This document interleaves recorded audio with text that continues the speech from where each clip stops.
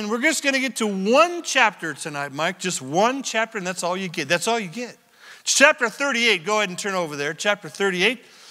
Just before Hezekiah is going to face Sennacherib. Of course, if you've been with us, those Assyrians, oh my, what a powerful army are they. They have squashed everybody. They have rolled over the northern 10 tribes region without hardly any significant resistance whatsoever. And now they're pointed at Jerusalem. And the king, Hezekiah, he's all, a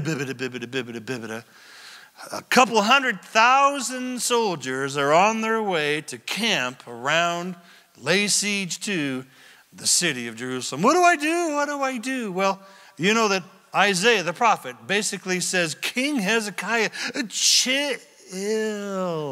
It's going to be okay. Now, fascinating, there's a bit of a parenthetical section here in chapter 38.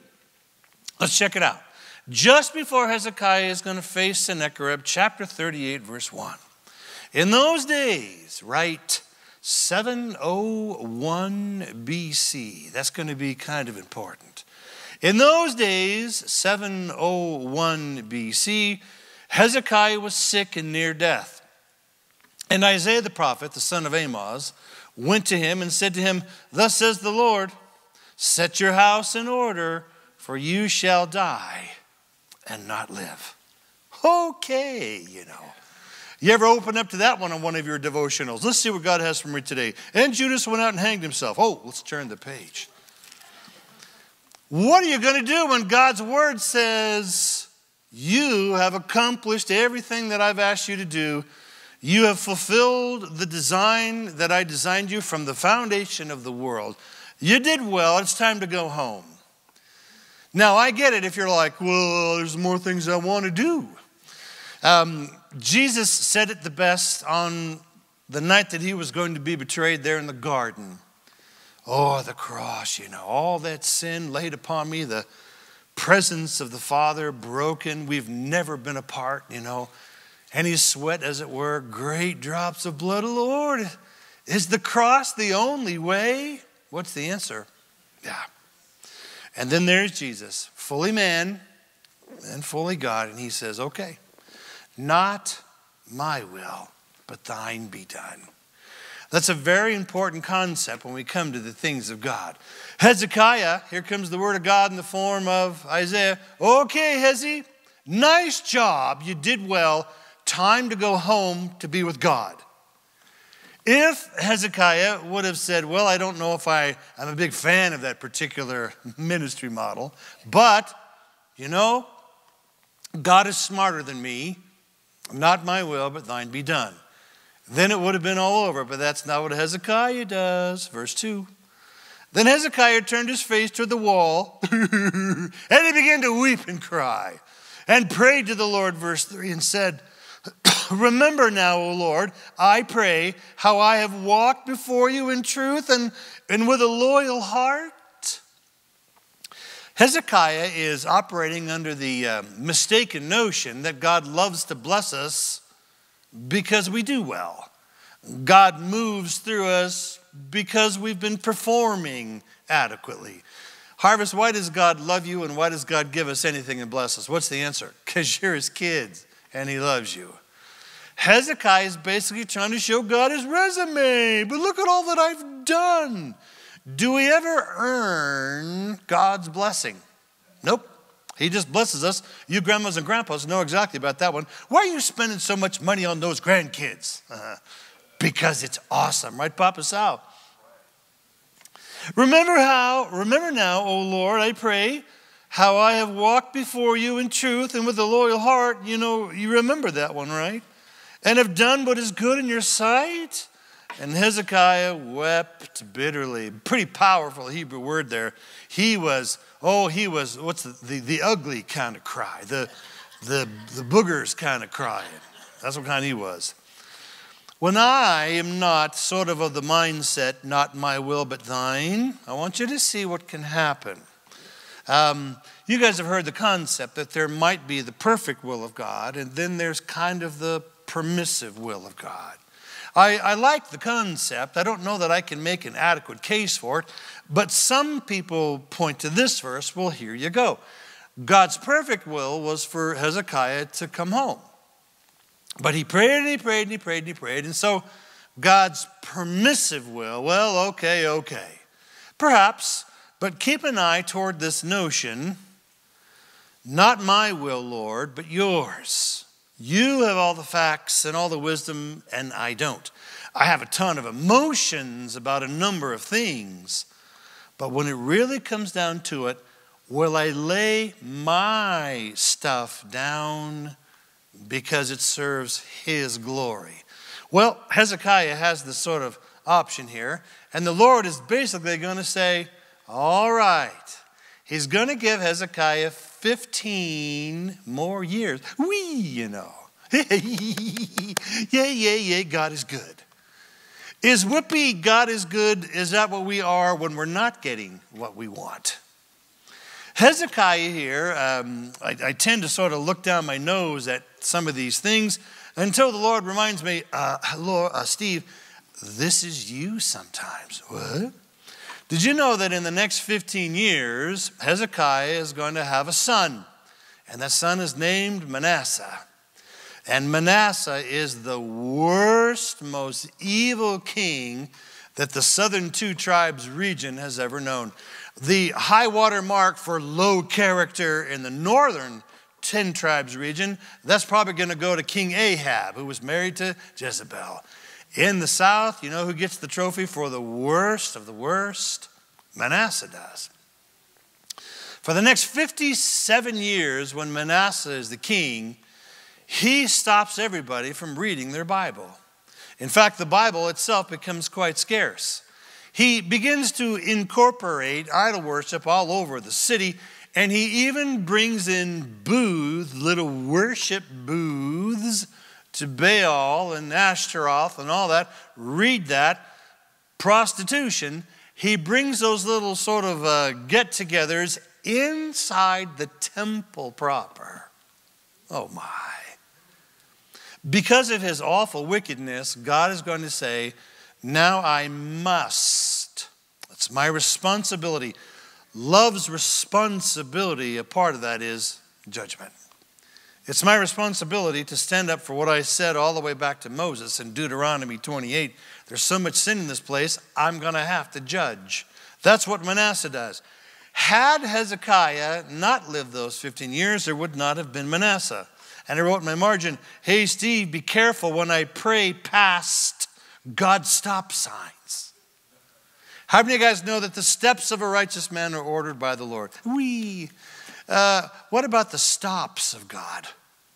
A bing, ow, I ran right into a stop sign of the Lord. Ah, Lord, you know this is not convenient for me. Let me tell you, let me give you the resume of all the reasons why you should bless me. Then we're pulling off a Hezekiah here. And be careful when you are praying past God's stop signs. Please, God, no. Please, God, no. Please, God, no. Please, please, please, please, no, no, no. Please, God. God just might say what? All right. Here it comes. Verse 4. And the word of the Lord came to Isaiah, saying, go and tell Hezekiah, thus says the Lord, the God of David your father, I have heard your prayer, and I have seen your tears. Surely I will add your days 15 years, and I will deliver you and this city from the hand of the king of Assyria. That's Sennacherib. And I will defend the city. Verse 7, and this is the sign to you from God, from the Lord, that the Lord will do this thing which he has spoken. Behold, come check it out. I will bring the shadow on the sundial, which has gone down with the sun on the sundial of Ahaz. Archaeology thinks this particular sundial may not be the classic circular sundial where the sun's shadow moves across a kind of a clock face, although it could have been. A lot of scholars think that it was actually a specially made staircase, that there was a shadow that effectively did the same thing. But here's the point. Is the sun moving across the sky? Well, it sure looks like that, but we know better. Our cosmology is way more modern. Is the sun moving or is it the earth? It's the earth spinning. The earth is a great, big, huge mass. It's a sphere spinning in the emptiness of space, or I should say the lack of environment of space. And because it is a gyroscope, if you know much about gyroscopes, once you get one spinning, there's a number of things that will happen. How many of you ever had a top where you go zing, it's spin like this, and then the axis of the top, it doesn't topple over? Oh, that's a gyroscope. It is very difficult to stop a gyroscope of significant mass that is spinning without any resistance of atmosphere or gravity. There's our huge planet, 8,000-mile diameter. I don't know what the mass of the earth is, but it's a big old planet. And it's spinning in space relative to the surface of the earth. The sun, more or less, seems to be in a fixed location. Now, we know that even our solar system is a part of the Milky Way galaxy, but let's keep our microscope sort of focused in on this earth spinning. The sundial is a result of the sun's angle shining across, forming a shadow. Is the shadow moving or is the sun moving? Or relative to the surface of the earth, the sun is. If you're going to stop the progression of the sun and even move it backwards, that, of course, is quite impossible. I'm a devotee of God's Word, and Bible prophecy is one of the most stunning examples that our Bible does not come from humans. It originates from outside of our time-space continuum. But if you're a thinking, reasonable person, you read the story here. Let me show you another one. Has that ever happened before? Hold your finger here. Join me in the book of Joshua. Book of Joshua in your Old Testament. You know that the sun stood still for Joshua too. Are you in Joshua? Look at Joshua chapter 10. How is this even possible? Causing many to doubt. Everybody knows the sun is not moving, the earth is. Seriously, God stopped the rotation of the planet? Did you know if there was a signpost that was off the surface of the earth in the stationary position, and we are flinging by, and if we're at the equator, you know that the equator of the earth is spinning some 11,000 miles per hour? If you could have a signpost hanging in space, when you're on the equator, here you are, whoosh, that thing, that signpost, would fly past at 11,000 miles per hour. That's how fast we're going. Now, if the earth is going to stop, you would be hurled across the surface of the earth at about 11,000 miles per hour and tumble until you stopped. I don't think that the earth stopped. Well then, Mr. Smart Guy, what do you think happened? Are you in Joshua chapter 10? Look down to verse number 10. There are 5 kings that have come against Israel, and there's our Joshua. And God has promised Joshua tremendous victory. Verse 10, Joshua, verse 10. So the Lord routed them before Israel, and he killed them with a great slaughter at Gibeon. And he chased them along the road that goes to Beth Horon and struck them down as far as Azekah to Makkedah. If you've been reading the initial attack, Israel does prevail, but Joshua, proving to be a very capable general, he says, we got to go get them all. We have to finish them off. Verse 11. And it happened as they fled before Israel and were on the descent to Beth Horon, that the Lord cast down large hailstones. Now, are these hailstones like that form in a cloud? They could be. But let's keep reading. Large hailstones from heaven on them as far as Azekah, and then they died. And more were killed, or more died from the hailstones than the children of Israel, killing them with the sword. Here is another highly unusual atmospheric phenomenon. I want you to notice that if you cruise through the scripture, you're going to see a number of very profound, some would say supernatural upheavals on the earth. Now, please remember that we are sort of in that idea that everything is moving today as it always has. Uniformitarianism is the name of it. We'll see the processes of earth that we see today. That's how it's always been. Now, please remember, I don't think so. There was that flood thing. You might be familiar with that. There was a number of times when God did something quite extraordinary. So, uniformitarianism, you might want to put that one on the shelf. I want to go back to the story in Joshua. It's a highly unusual atmospheric phenomenon. Sodom and Gomorrah. Did they have a very interesting series of phenomenon? Fire and brimstone, and again, these amazing hailstones. When Egypt, some of the 10 plagues of Egypt, were those extraordinary atmospheric phenomena, and even then, there were hailstones there is true, there as well. Oh, by the way, just for you Bible students, what was the penalty for blaspheming the holy God? It's in there in Leviticus 24. It was death by stoning. Interesting. What about the stones that are on the ground, like igneous, metamorphic, and sedimentary? Could be those, but what if they're coming from outer space? What are you talking about? Meteors are constantly burning up in our atmosphere. We live in a rough neighborhood, if you didn't know that. If you've ever seen the moon through a good set of binoculars, the moon has really had it. It's been hammered a lot, big time. We have an atmosphere as well as an ionosphere, and then also a magnetic field that differs and deflects away a lot of cosmic radiation, but even very large, size of a bus, size of an automobile, even larger. More often than not, a meteor will hit the earth at such a speed that the friction against the atmosphere will burn it up. A meteorite is usually a metal, like an iron or some of the metals, ferrite and some of the stuff that comes in from space. There's something else, a little trick that the cosmos has for us. It's called a bolide. You know what a bolide is? A bolide is perhaps, maybe it's a comet of some kind, but they're pieces of not sort of homogeneous, consistent metals. They are a mixture, very oftentimes, of different metals and sometimes ice. When they hit the supersonic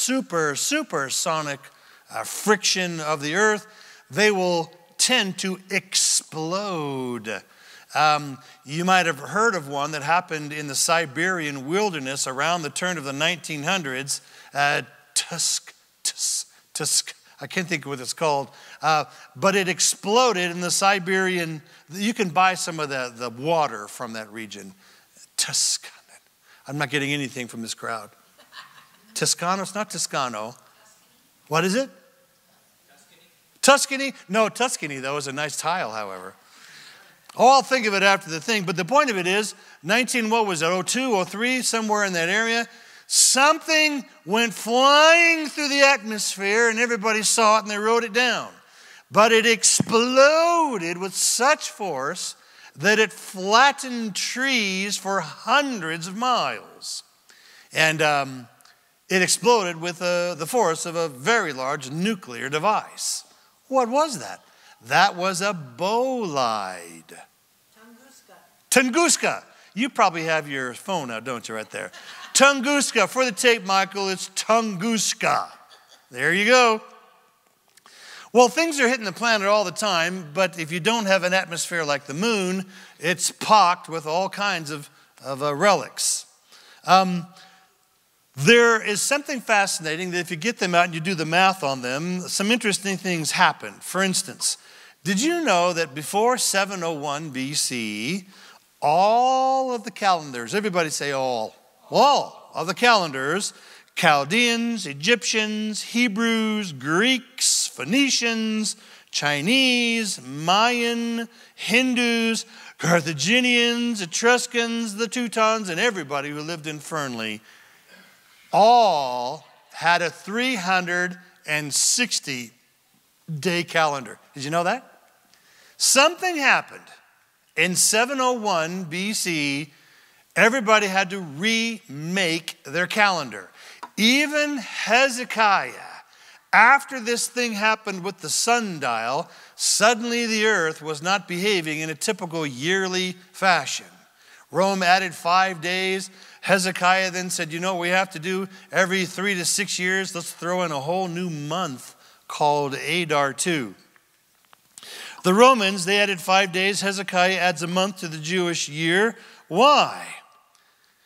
There were some people who got to noticing as archaeology unearthed more and more information, and we were beginning to date many of the occurrences of the scriptures with more and more focus and specificity.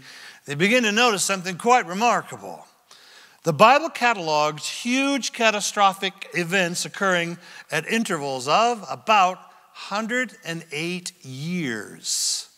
What do you mean? What are you talking about? The days of Peleg, if you know that story, 2146 BC. The Tower of Babel destroyed, 1930 BC. Sodom and Gomorrah, remember the weird stuff that was happening there? 1877 BC. Some of the catastrophes in Job, remember when he lost all of his stuff? That happened in 1663. The plagues of Moses and the Exodus, we know that's 1447 BC. The long day of Joshua that we just read, that's 1404 BC. The battle of Beth Horon and the Amorites. Supernatural events that happened for Deborah. Do your research. 1108 BC. Some of the miracles documented by 1st and 2nd Samuel. 188 BC. 2 different catastrophes during the reign of David. Elijah, some of the atmospheric things that happened there. One happened in 864 BC. Massive earthquake is mentioned by Joel and Amos. Come to find out, that was 2 years before the earthquake, they said. You do the math. Excavations at Hazor placed that quake in October of 756 BC. And now here we are, 701 BC, seems to be the last of the cycles. These 108 years sequences of catastrophes did not go unnoticed, along with, did you know that most of our mythologies, not just Greek, but ancient peoples all over the earth, they were terrified of Mars. That's fascinating. Who is the god of war for the Romans? Mars. Most of the ancients were terrified of the planets, but especially Mars. Baal, he's a bad guy, right? A god, little g. His is another name for Mars. Named our days of the week after the planets. Did you know that? The days of the week are named for 7 heavenly bodies. Sun, day, that's easy. What comes after Sunday? Moon day. Tuiz day, that's Old English for Mars day. Tuiz is derived from the Sanskrit word divas, which is from the Romans. They derived their word deus or deity. March, the month of March, and all the months are named after them as well, but March is named for Mars, the Roman god of war and agriculture. The Greek god of war was called Ares, the Greek god of destruction and war, named after the planet Mars. Zeus hates Ares most. Why? Because he killed so many people. Mars was worshipped as Baal, Bel, or the calf, the Egyptian god little g Apis, and sometimes even in India to this day. Odin's day we know as Wednesday. That's Mercury's day. From the Old English, Vodensdag. I don't know if that's pronounced correctly. The day of Woden, the day of Mercury. Thor's day. Okay? Freya day, that's named after Venus, from the Latin dies Veneris, or day of Venus. Is everybody okay? Anybody geeking out on this? I love this stuff. This is water to my soul. And then, of course, Saturn's Day. Interesting, isn't it? Did you know that Rome was founded by Romulus? If you know the story and the tradition, about 750 BC. Most people don't know that Romulus founded the city soon after a horrible earthquake that was concurrent with the Joel Amos earthquake. The city that was the capital of this region then was called Viscidium. It was the leading city. Rome said, Romulus, we're going to have to move it. And he moves it 15 miles up the Tiber away from the harbor. Well, don't you want your major city near the harbor? Not at this time. Rome is today was started by using the rubble from the earthquake destroyed by Viscidium. Romulus moves the city 15 miles up the Tiber. Why? Maybe because every 108 years, there were severe tides and earthquakes.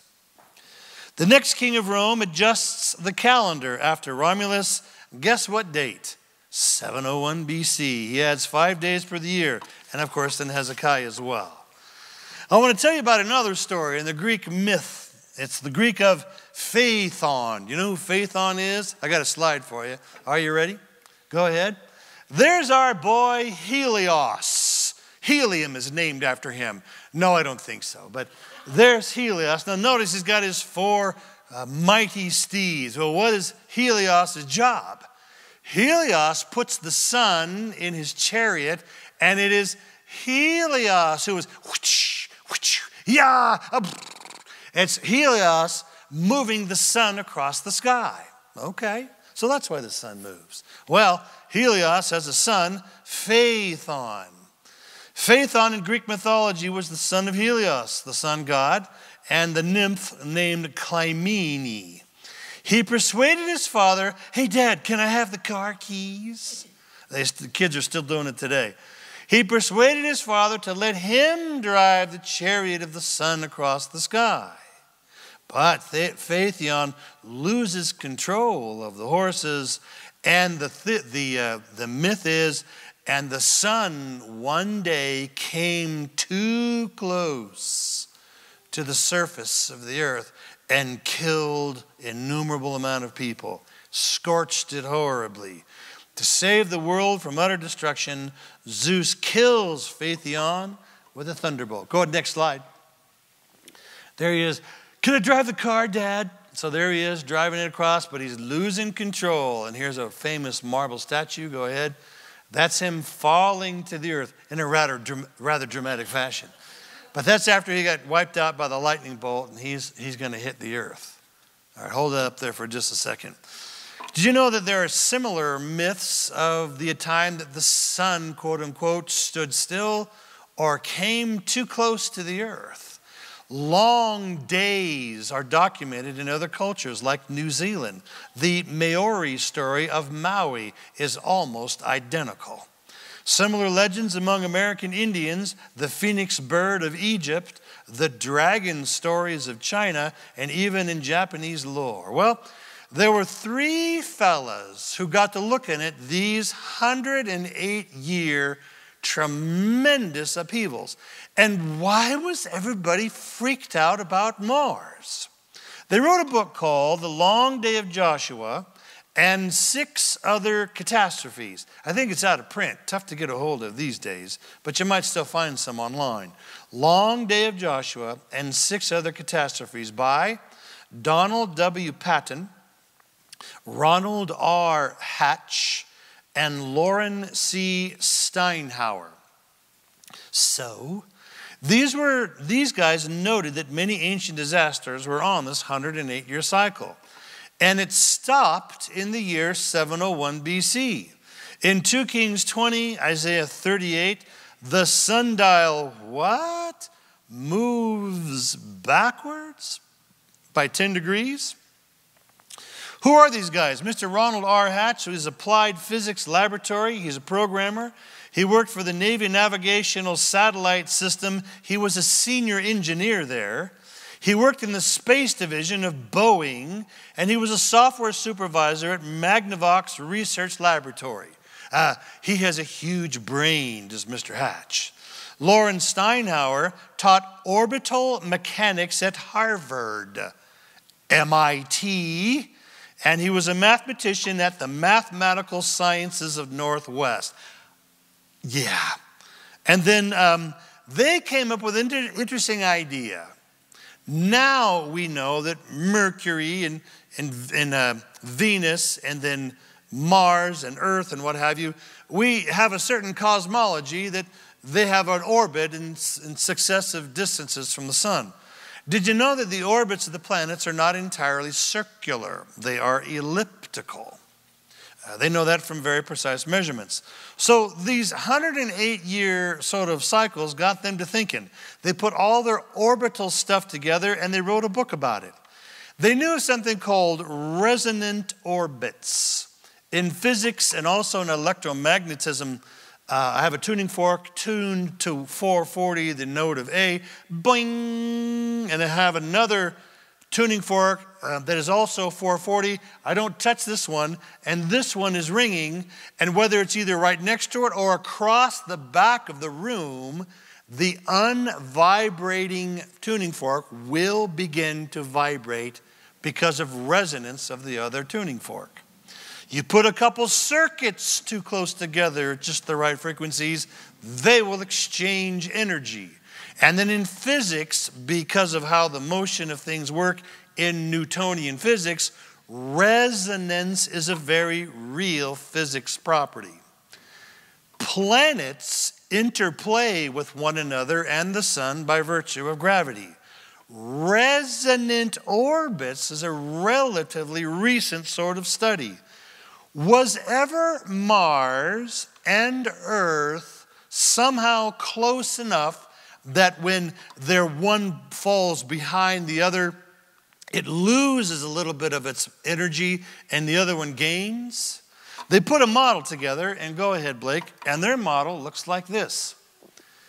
They believe, according to this model, if this was true, notice the severe elliptical pattern, they believe that there was a resonant orbital setup between Mars and Earth. And based on their models and this 108-year sequence, they postulated that potentially Mars' orbit was so elliptical that it actually went and ducked inside of Earth's orbit. And according to their model that fits these catastrophes, if this were so, what's called the perihelion, you see there, that's when Mars is closest to the sun. They would cross each other every 108 years. They would literally, these two big old planets, Earth and Mars, would literally have a bit of a pass by every 108 years, and it would happen either in the fall or in March. Mars. Why did they name March after Mars? I want to show you some statistics about that. The effects, if this really happened according to the Hatch-Steinhauer model, that puts Mars passing within the Earth 100,000 miles. Is that close? Our moon is 239,000 miles. It would pass between us and the moon. If that were to happen, Mars, to the naked eye, would appear 50 times the size of a full moon. How freaky would that be? Now that's just if you're looking at it. Here's some other things that would happen. Crustal tides. Now you know what a tide of the ocean is. Here's our moon and here's the Earth. Wherever the moon goes, the water on the surface of the Earth bulges up to follow the moon. There's a tide. That's what tides are. Did you know that the crust of the Earth actually has a bit of a tide as well? Currently, it's just a couple inches. But if something as large as Mars passed within 100 miles of the Earth, what kind of tides would that be? You would have crustal tides of 20 feet. What happens to earthquake faults when you're pulling that kind of crustal tide? that would crack open or move these plate tectonics in a severe fashion. Many ancient cities like Troy, Etruscan city of Visitium, which is Rome, Athens, were rebuilt on their own rubble in 108-year increments. The potential magnetic field reversals. That's possible with a near pass-by of Mars. I couldn't help but think about Isaiah chapter 24, verse 1. Behold, the Lord maketh the earth empty, and maketh it a waste, and turneth it upside down. Oh, what a quaint notion. What if the earth's polarity did happen? Because of these two massive planets in such close proximity, their combined gravity would pull in all nearby meteors and bolides. If Mars, that massive planet, ever passed that close to the planet Earth, it would shift the axes of the Earth several latitudes. Did you know the Earth is tilted 23 1/3 degrees? That's why we have our seasons. Did you know that Mars is also tilted? Guess what the angle is? 24 degrees.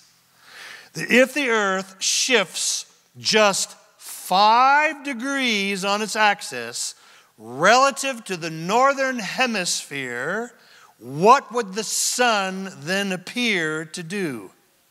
Stand still. Or even move backwards. At 5 degrees, it would add 4 to 6 hours to a day. If shifted 23 1/3 degrees in one time, that would add almost 20 to 24 hours. The sun would appear to stand still. Now, are you saying that's what happened? No. But isn't that interesting? Did you know that the planet Venus is upside down and rotating backwards? What? It's rotating backwards. All the other planets in our solar system are spinning in the same direction, which you would expect from a Big Bang cosmology. How come one of the planets is spinning backwards? And as we said, Earth is in a very rough neighborhood.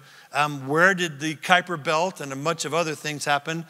It's at least a possibility, and it is worked out on a computer model, that if at one time Mars and Earth were in these severe elliptical orbits, that they could intersect and come within 100,000 miles of each other.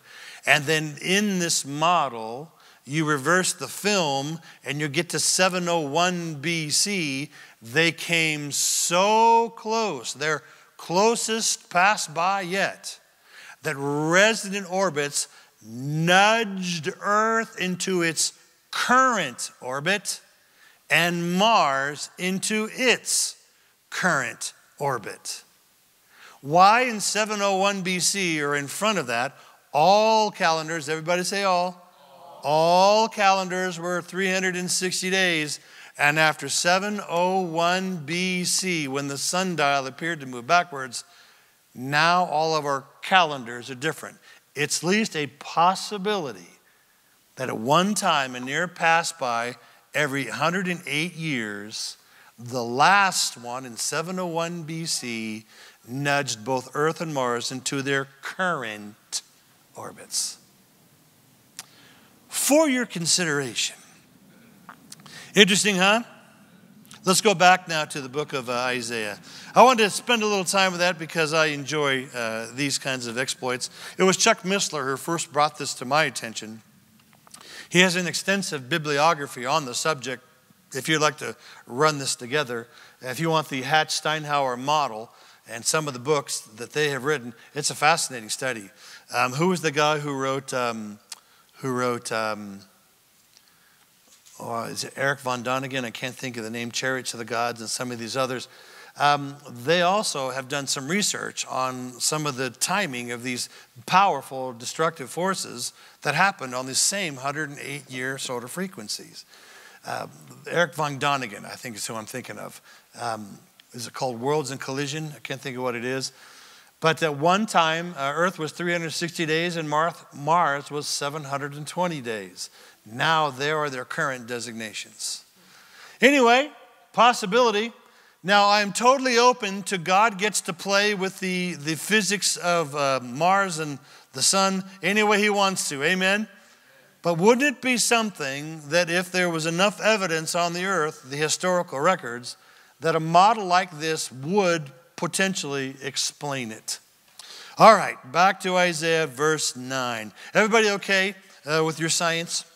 Cool. See, nobody died, Mike. We're all right. Science never hurt anybody, right? Verse number 9, back to chapter 38, verse number 9. This is the writing of Hezekiah, king of Judah, when he had been sick and had recovered from his sickness. I said, in the prime of my life, he's going to sing a song here for us. In the prime of my life, shall I go to the gates of Sheol? I am deprived of the remainder of my years. And here's what I said. I'm going to sing you a little song about it. I shall not see Yah, which is short for Yehovah or Jehovah, the Lord in the land of the living. He's effectively saying, yay, I'm not going to go to heaven just yet. I shall observe man no more among the inhabitants of the world. That is, should I enter the place of the dead when I'm in the prime of my life, robbed of the rest of my years? Verse 12, my lifespan is gone, taken from me like a shepherd's tent. I have cut off my life like a weaver. He cuts off from the loom. Oosh, you're done, pal. From day until night you make an end of me. I have considered until morning. In other words, I was crying all night. I was torn up. But like a lion, in other words, I was ripped up like a lion. Like a lion, when he breaks all of my bones. From day until night, you make an end of me. Like a crane or a swallow, so I chattered. I mourned like a dove. My eyes flail from looking upward. Oh, Lord, I am oppressed. Undertake for me. Help me, help me. This is blowing past God's stop sign. What did God say? Hezekiah, time to come home. What did Hezekiah do? Please. Verse 15. What shall I say? He has both spoken to me and he himself has done it. I shall walk carefully, really humbly, all my years in the bitterness and the anguish of my soul. O Lord, by these things men live, and in all things is life of my spirit. He's basically saying, I was pretty bummed out, but I realized that your discipline and your plan, actually they're good. So you will restore me and make me live.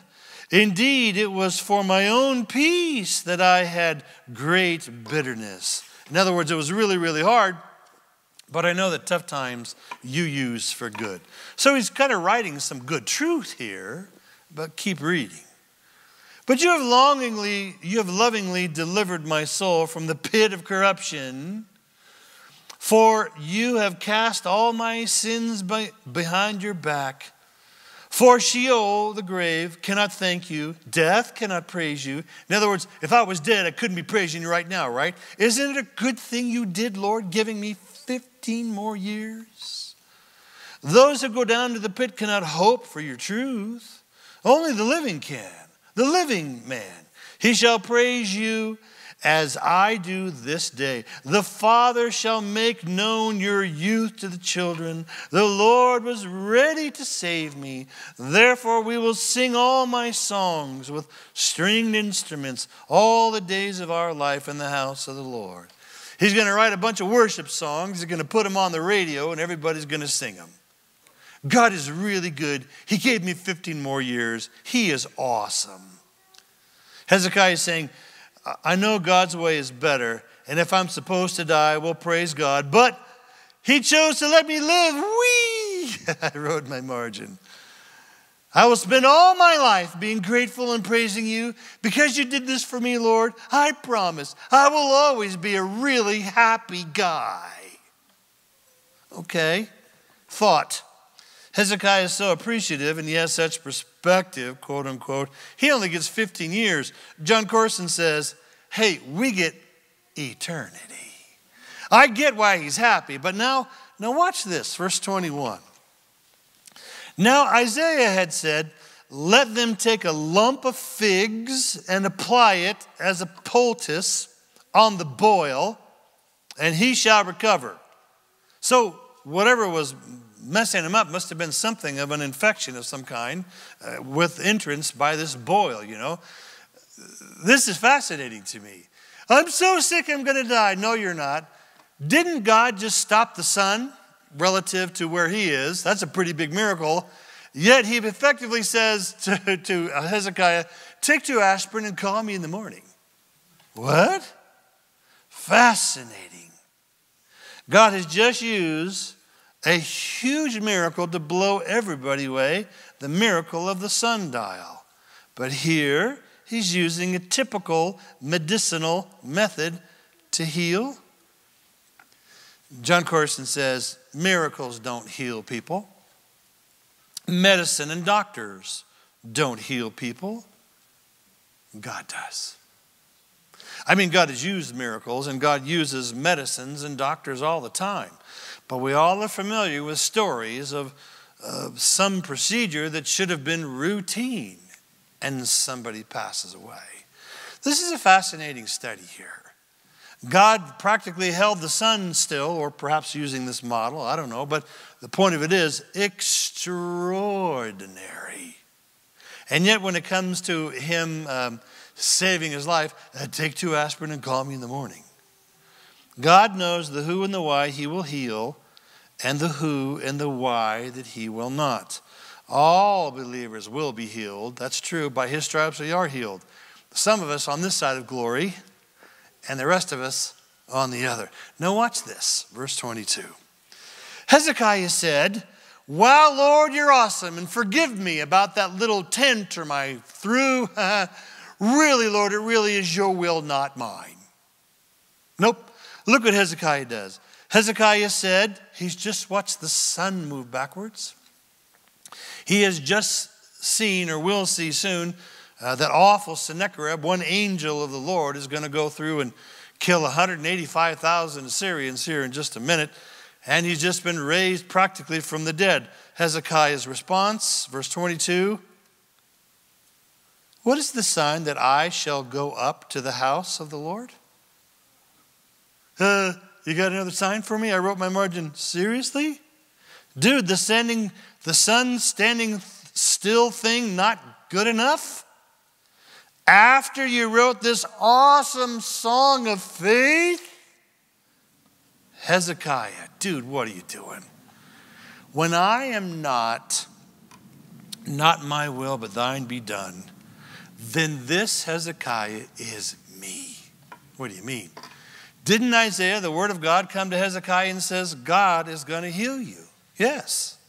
And after the sundial and everything, word of God is cool, but you got anything more? Would you stand with me? Oh, Lord, Hezekiah, what a goof. What a maroon. You know, we look at a guy like that, Lord, and we say, I would never do that. And Lord, come to find out, I am very capable of doing the same sort of thing. What if Isaiah came up to me? Well, he has in the 66 chapters that we are reading. God's word, modeled by prophets in the Old Testament, God's word is every bit the same authority and power as when they were being breathed by the prophets themselves. And how many times have I read your Bible that said, Steve, don't go there and don't do that. And something in me says, well, yeah. Is there anything else, Lord? How about you send me a sign? Yeah. How about I see an angel? Then I'd believe. Harvest is a rule. Though God will at times use supernatural signs, his best methodology is hide his word in your heart that you don't sin. Lord, I pray for myself as well as all of us here tonight, Lord. Looks pretty silly on old Hezekiah, whining and crying like a sparrow and a bird. Please, God, please. Please, God. And he prayed right through God's stop sign. And a number of catastrophes were the result. And even with his 15 extra years, a walking miracle. Lord, you got anything else? Anything more? Lord, I thank you for worship and praise because it does allow our hearts to soar. Many is the times, Lord, my emotions have dragged in well behind my belief. Many is the times, Lord, that it's been a rough and difficult season. And your felt, manifested presence has been wonderful, uplifting. But Lord, as of these last couple years, you've been calling this shepherd to walk not by what he sees, not to have my head turned by a number of models of ministry, even in our own city. I want to thank you, Lord, you've called this pastor to break it down to its most simple element. Teach your word verse by verse. Worship you in spirit and in truth. And that's all. For this current season, Lord Jesus, I want to thank you that I have been trying my very best to walk not by sight, but by faith. And when I have a number of strong encouragements to do otherwise, I want to thank you, Lord, for the example of Hezekiah. I don't want to be that guy, Lord. Is there anything else? You got another experience for me, Pastor Steve? How about another program? Well, yeah, Wednesday night and Tuesday night, yeah. But what else you got around here? I want to thank you, Lord, that a number of people have witnessed, Lord, as they stand on your word alone, what they have walked through in the challenging season of COVID, that so many, Lord, have come through stronger. We've been saying it for years. If there was no church building and programs, would you still grow in the things of God? What artificial spiritual life support systems have I been relying too heavily upon? Who have I been looking for to stick my IV tube into? We've been trying to learn to feed ourselves, Lord. I believe that served many quite well through the COVID season. And Lord, I don't know what's coming up next, but I pray that you find faith here at Harvest Family Fellowship. And I pray, Father, that you're teaching us to stand firmly on your word.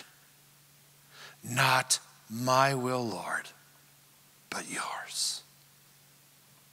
Whether you want to move the sun or just say, just take 2 aspirin, I will believe you, Lord, and I will follow. In Jesus' name, and all the faithful, the Lord said, amen. Amen, amen, amen. See you on Sunday, everybody.